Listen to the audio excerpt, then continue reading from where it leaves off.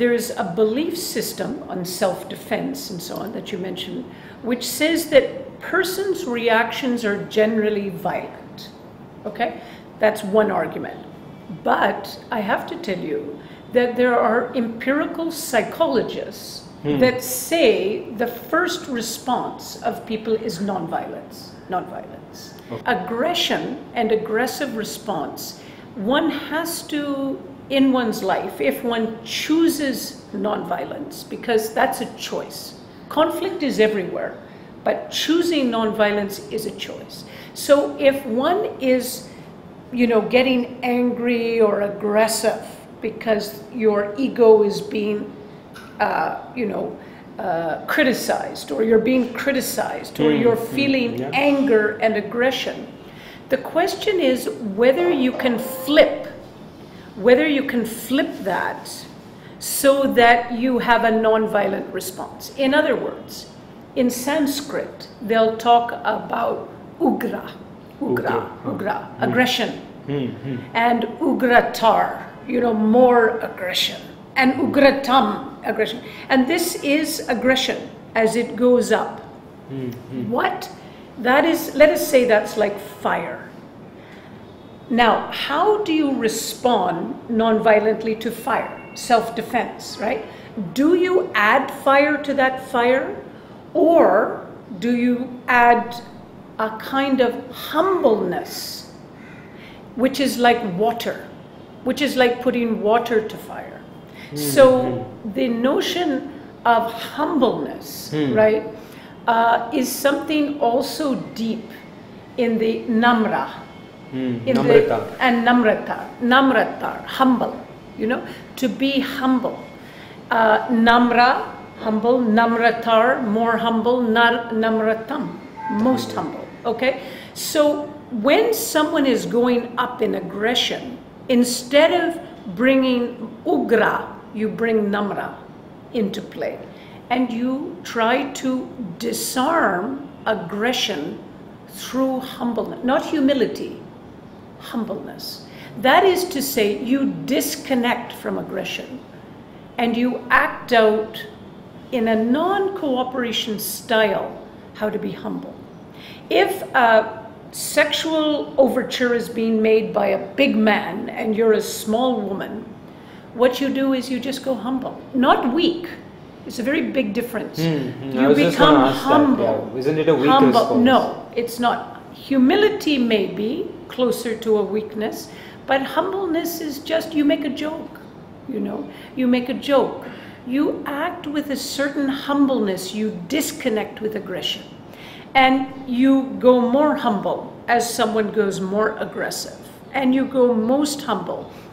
And I think this is really something that we teach women in our nonviolent conflict resolution, is if you're going to choose nonviolence, you choose a way to completely be humble, not fearful, not weak. The weak and the fearful is what fires up aggression. So this is something that comes from culture. And I would say generally what people do is there'll be an aggressive response, and you'll be humble, but the aggression will go up and you'll find it so hard to go down to one more degree of humbleness that you jump up to aggression. This is what requires training. Okay. This is where you need to be trained. In other words, like nonviolent communication, which is very popular in the United States now and has come to many countries of the world. They talk about how you handle things through communication, non-reactive, how you handle anger. I think it's interesting. Anger response is about a 90-second process through the body. If you can hold anger and not respond for 90 seconds, you feel lighter.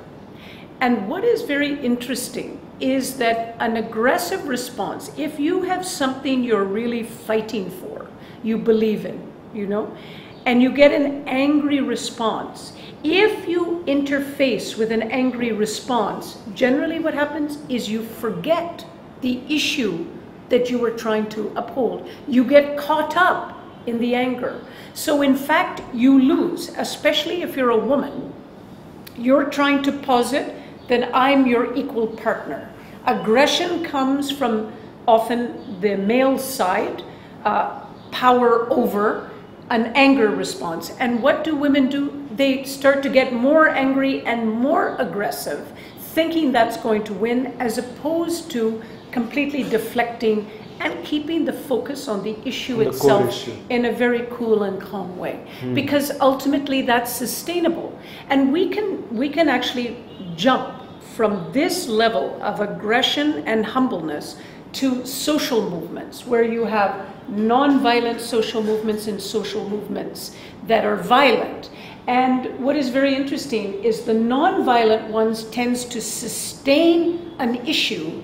The non-violent ones tends to get into deflecting that issue into whether I can be more violent than you.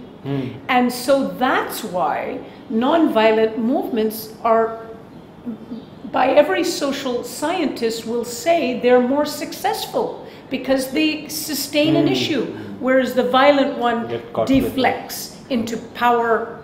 I'm more powerful than you in an aggressive response. I think there's two levels. I'd first like to talk about how women, in my view, bring into play a kind of a different way of doing conflict resolution. I think men are more into win-win models, where we compromise and we resolve our conflict, which really is creating the absence of conflict, but really is not building peace.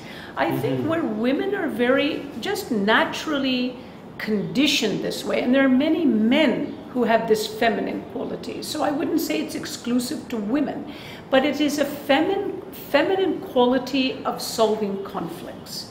And that feminine quality of solving conflicts means that you listen, that you don't have your ego involved, that you are prepared to spend time on the process and persist, that you're not goal-focused.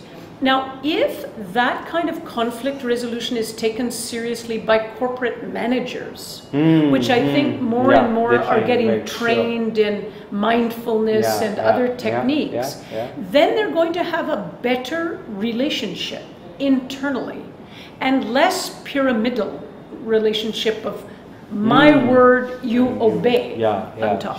So that's one level. But I think in terms of rules and punitive justice, which you also raised, non-violence means restorative justice.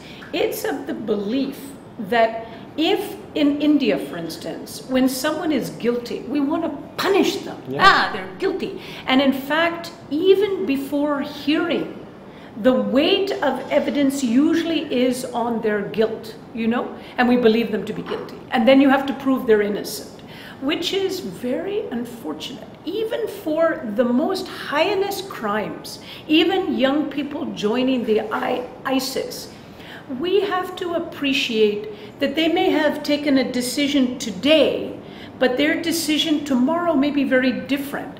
And how to see people in a dynamic continuum psychologically, rather than labeling them the aggressor and they have to be punished and then they need capital punishment. I think a much better way of working with people, even people who have been involved in genocide, is to do truth and reconciliation, is to let people apologize, is to let people come forward and see their own failings, as opposed to labeling them as the guilty party. Because what does that do? If a woman is raped, by somebody, and her parents want that person immediately killed, that may extinguish that particular individual, but it does not transform that relationship. What you want to do in a rape case is create a kind of restorative justice so that rape no longer is an issue in your society. That's what you're trying to do, not just kill the rapist, because that is the difference between punitive justice and restorative justice.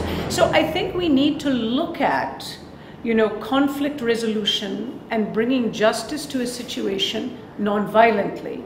I would say women have a tendency towards it, should be, but mostly in the home and the community. And what I'm interested is to see how to bring that out in society, those abilities for conflict resolution in society.